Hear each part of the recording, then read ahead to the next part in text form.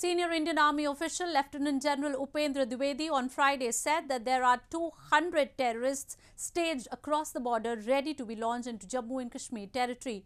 His statement came on the day Indian security forces neutralized Ashraf Maulvi, a top commander of Pakistan-based Hizbul Mujahideen outfit, in an encounter in Pahalgam area of Jammu and Kashmir.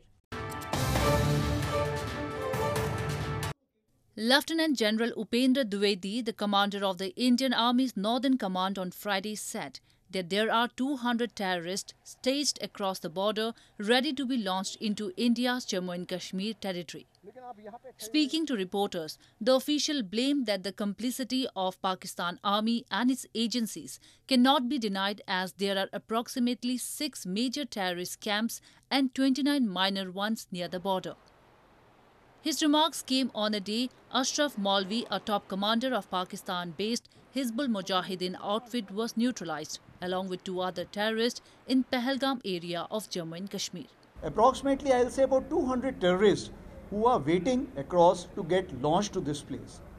In the hinterland also, if I have to look at, I will say approximately that 40 to 50 local terrorists who may be there in the system.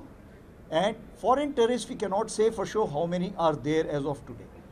Earlier on Wednesday, India's border security force detected a cross-border tunnel in Samba district of Jammu and Kashmir, suspected to be used for infiltration by terrorists. India has long accused arch-rival Pakistan infiltrates terrorists across the border to spread unrest in Kashmir Valley, a charge Islamabad denies.